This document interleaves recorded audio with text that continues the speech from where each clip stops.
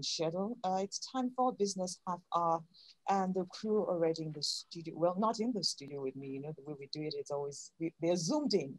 I would say we have Wade, and I guess this morning is Lou Odunuga. Good morning, guys. Morning, Bukola. Good morning, Lou. Good morning. Morning, Lou. Good morning, everyone. Yeah. Okay. Welcome to Business Half Hour, brought to you by Nairametrics in partnership with Classic 97.3 FM. It's another great Monday morning. It's the second to the last Monday of the month of November, and the year is fast running out. Bukola, beautiful music to start this show. Our guest this morning is Lou Odunuga. He is the Chief Executive Officer of Betcarng.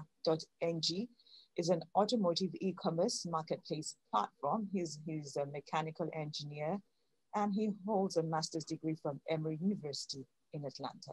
So can we get to know you more, Lou? How are you? Hi, Bukola. Hi, everyone, once again. Thanks for having me on. Yeah, so tell us more about yourself, please. Well, you've kind of captured the essence of it, but I will just add a little bit more to the nugget. Like you said, my name is Lou Odunuga, and I lead the Betcarng team as the CEO. I have over 20 years of professional business experience that has been focused primarily on sales, marketing, and business operations. Hello, Lou. Can you hear me? All right. Lou? Yes.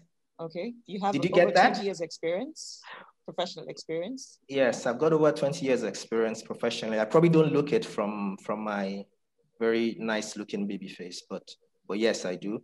And I have what I would call a very colorful experience that has spanned various different areas that sometimes almost seem like opposites.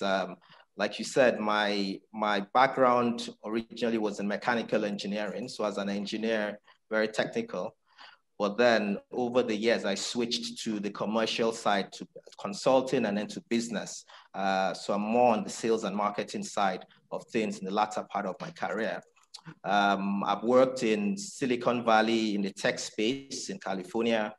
I've also worked in manufacturing in Houston. I've worked in Lagos. I've worked in consulting with Accenture. Hello.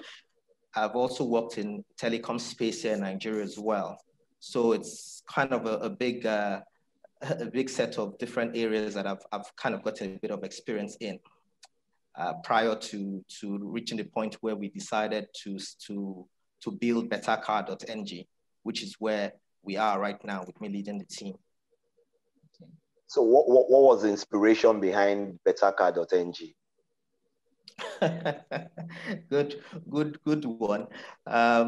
It's actually it's a personal story in a way, and I'll share it very quickly. So I've always been very passionate about cars, first of all, growing up as a kid, but that really wasn't for me. That really wasn't why. It wasn't a good enough reason to get into the business. A business has to solve a problem for people for you to get into it. Still business half okay. hour. 97.3. Wade, did you go ahead? Go on. Okay, that's fine. Thank you, Bukola. Sorry for the interruption. We're trying to get out the best sound bite out to our listening public. So Lou, you can go on. I said, what inspired Betcarng? Yes. .ng. So I was saying earlier that there's a personal story, even though I've always loved cars, but there's a personal story attached to it. So which you can a lot of people probably relate with. So a couple of years ago, maybe about 5 years ago now, one of my uncles was having a milestone birthday, the typical, 70-year-old kind of birthday. Everyone, all the kids and relatives want to have a big bash for them, bring gifts and all. And so his kids, my cousins, who are actually based in the US, wanted to buy a car for their parent.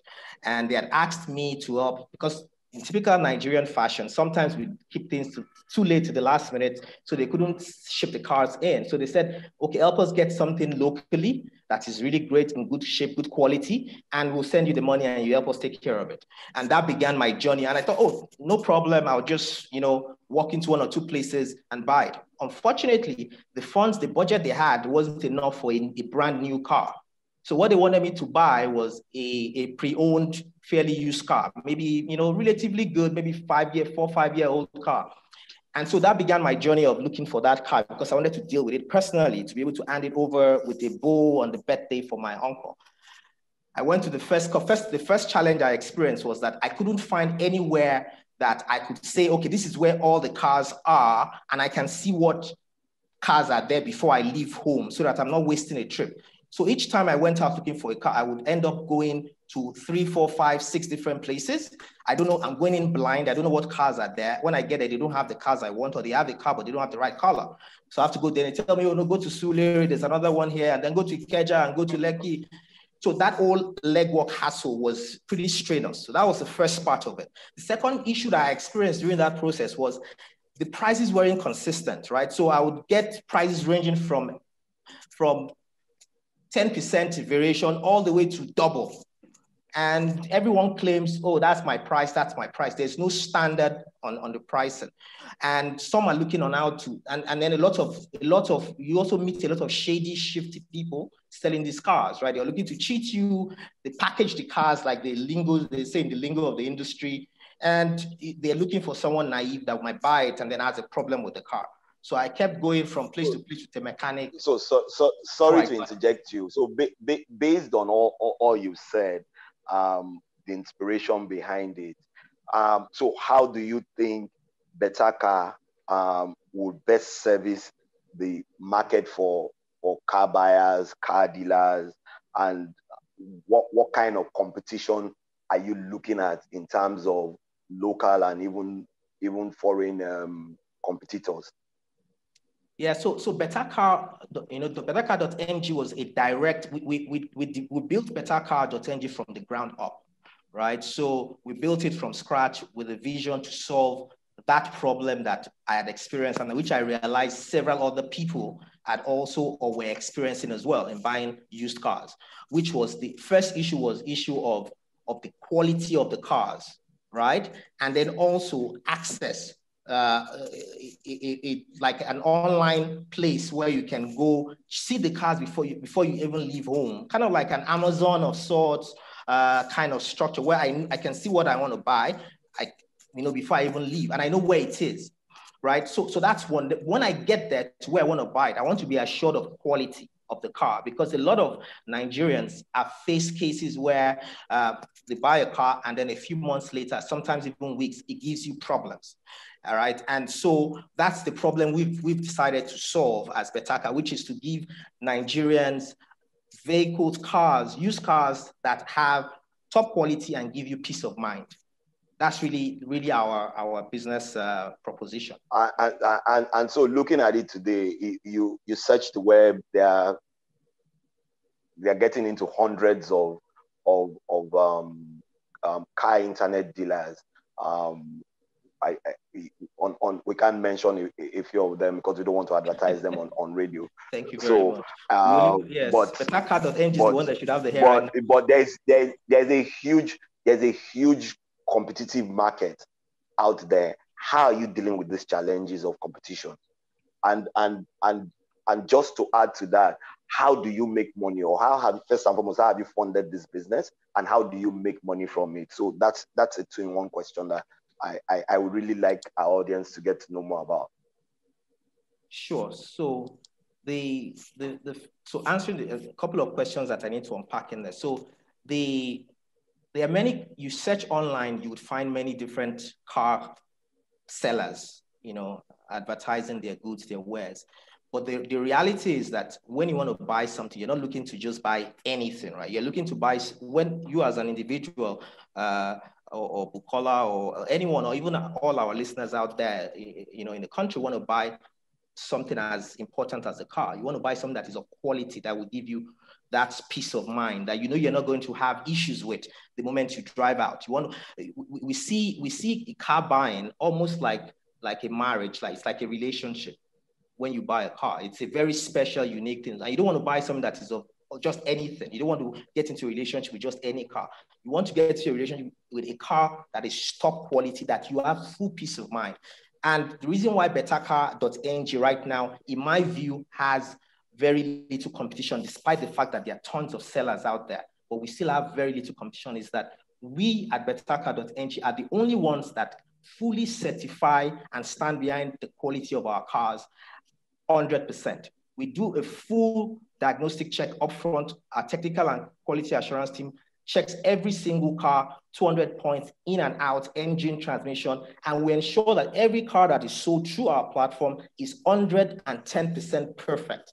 There's no issues with it. And then we back that up with a warranty. We're the only ones that are doing that, you know, and standing behind it. Everyone can say, oh, I do a warranty like this, but we're the only ones that actually stand behind it. And the hundreds of customers that have come to us so far we can attest to that fact, that they've had a great experience with that. How do you make money? Quickly, because we have to go on a short break. How have you put money into it, and how have you made money? So we put money into it. A lot of it has been through savings and through some partners that also believed in the vision and also put money in for us to achieve this vision. Also a few family and friends that, you know, also felt, yeah, this is a much needed solution for the Nigerian market that Betcarng is providing, and they wanted to be a part of that story. So that's really how we funded it.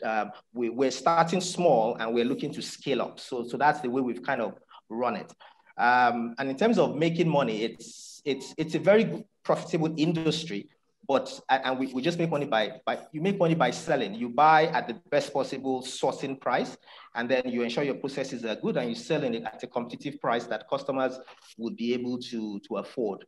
And our customers keep coming back because our prices are great, the quality of our products are great, and they know we stand behind the products we sell at Betcarng. Okay, Lou, we have to take a short break. And when we come back, we will talk more about doing business and the automotive industry in Nigeria. Bukola, over to you. All right. If you're just tuning in, you're listening to Classic FM 97.3. It is Business Half Hour.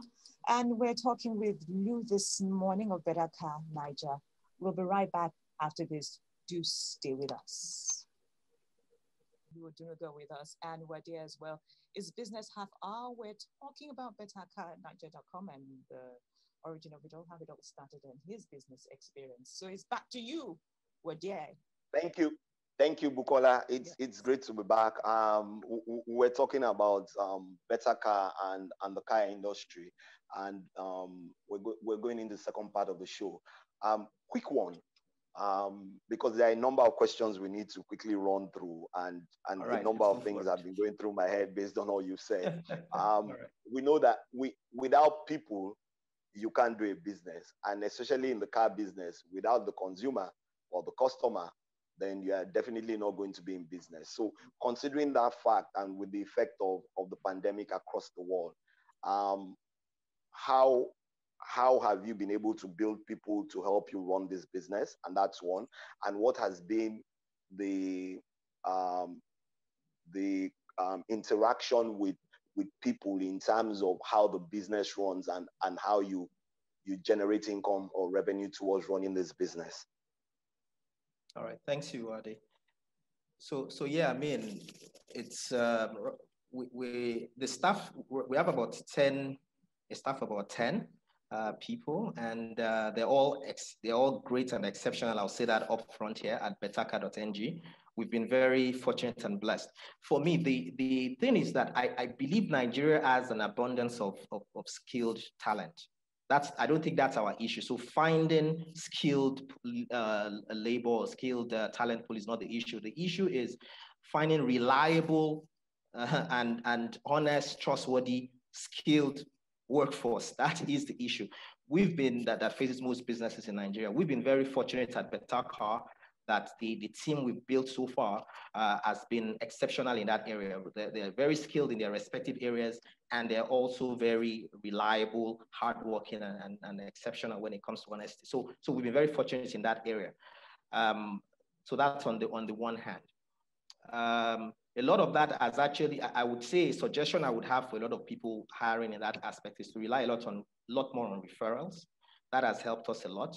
Referrals has helped us to improve the quality of the people we've been able to bring in. So I think that gives us and then also the interview process has also been very one-on-one. So that gives us a chance to get a feel of the person before, rather than just a resume and the CV on the page. So that's on the one hand. I believe your other question was around around the pandemic and how it has affected the business in terms of your customers. Yes, the pandemic, the most popular topic, trending topic in the last nine months now. Yeah, so just like everyone else, we've had our challenges at Betcarng with regards the impact of the pandemic. But we've been fortunate that we've been able to ride that wave and come out positive at the other end. The issues with the shutdowns, we had challenges with the shutdown where we're selling a very physical product, right? So even though Betcarng is a hybrid platform, we're both online and offline. That's one of our unique selling points at Betcarng. So customers that want to interact online can go through the entire process, look at the cars they want, pick it. You can even pay for your cars online. So you can do everything online and we deliver it to you. Or you can come into the physical Betcarng store and pick your car, kick it around, test it, which more people do, as we've seen. So the physical process was really challenged during COVID because people couldn't move around. The shutdowns were there. People were scared as well. So buying power was also another issue. Flight to safety for funds. Most people were thinking to themselves, look, I'm not sure what's going to happen in the next 3 months. Is my company going to lay me off? Is the world coming to an end? Is what's going on? Do I need to travel to Canada? So people were not thinking of buying. Those who were thinking of buying cars originally kind of put a pause on it for a bit. So that's why it slowed down in our demand for a while. But in the last 2 months now, that has gradually started to inch back up. So we're in a pretty good place now. Okay. So now let's come to the car industry as a whole. Yes. Earlier on, we're talking about the reduction of tariffs in terms of imported cars, and we're comparing that to the competition in the local market. As one who is in this business, where do you see, or how do you see the reduction in tariffs in terms of helping to build the local market over time? Because one of the things that we should remember is that if we're not manufacturing, then we'll forever have a huge challenge in terms of foreign exchange and bringing in cars into Nigeria. So what's your take on that? Yeah, so it's a mixed bag. There are two sides to it, just like they would say to every story. There's a positive side to the tariff reduction, and there's also a side that is not as rosy, so to speak. The positive side, I would say, is more in the immediate, right? Because it plugs the gap for a lot of people that are looking for good quality cars, to be able to, in terms of customers now. So the customers out there in Nigeria being able to access good quality cars, a good supply of them. And then because there's more supply due to the tariffs going down, lots of demand and supply will kick in. So prices will begin to inch back down. Earlier in the year, when the FX first went up in the first quarter of the year, when COVID first started kicking in, we've seen a gradual increase in prices of cars in Nigeria, so which consumers have had to bear, right? So with the reduction in the tariff, that provides an amelioration of that impact, such that now importers and sellers of cars can begin to reduce prices a little bit because their own cost of supply has also gone down. And that will pass on to the consumers who get the benefit of that impact. So that's in the short term, that's a positive. The other not so great one is that clearly the local manufacturers and those that are investing in local manufacturing would need a bit more support from the government to be able to longer term scale up to the levels they need to make the cars that they're making, both of the right level of quality, because that's a concern I've heard a lot of times from people. Even the look and feel of the cars still have a bit of ways to go.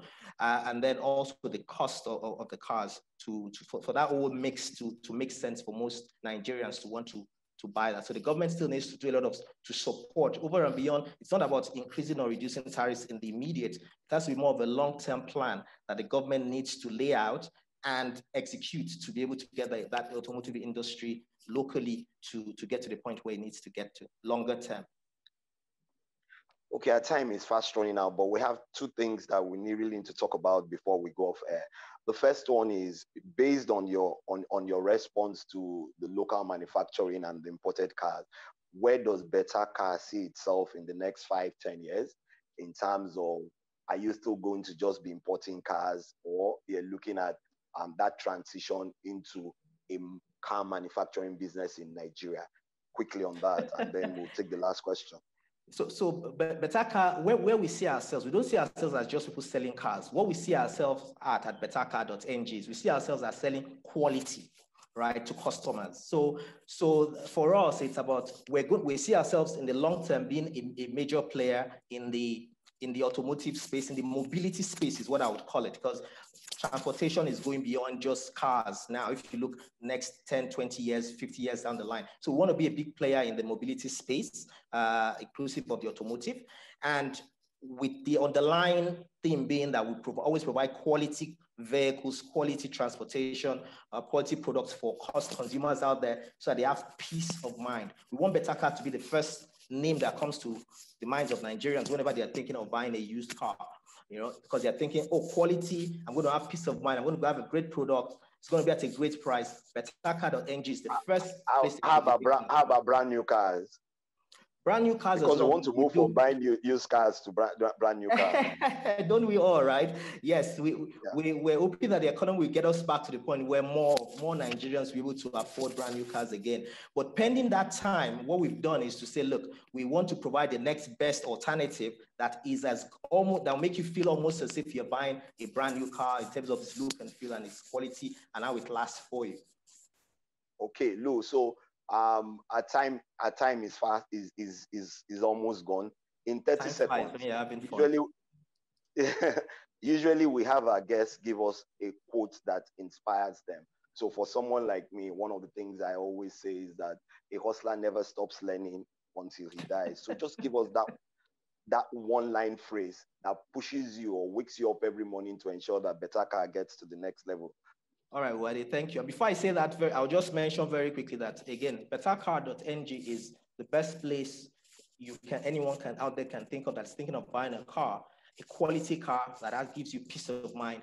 Plus, we provide Betcarng financing to enable people access cars that they want easier. So peace of mind and financing from betcarng.ng, I think, is the message I want people to live with on the one hand.